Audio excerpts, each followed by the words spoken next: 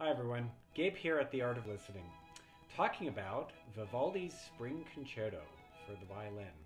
And if you stay to the end, you'll get to hear a special announcement about all of my videos.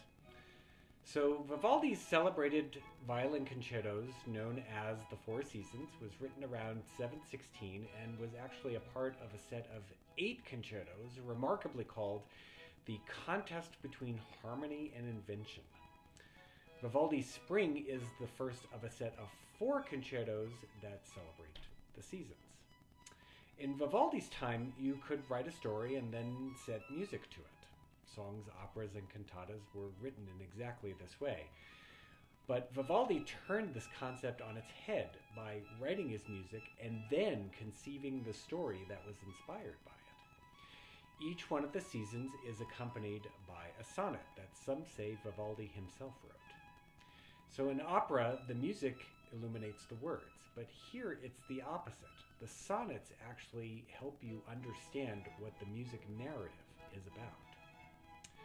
These works are one of the first examples of what we call program music. Now you can read the sonnet inspired by the music for Vivaldi's Spring in the description below. The sonnet is divided into the 3 movements of the concerto, and there is an actual instruction for the violas in the music in the slow movement or the largo movement to sound like a barking dog, which references the poem. Now for the special announcement.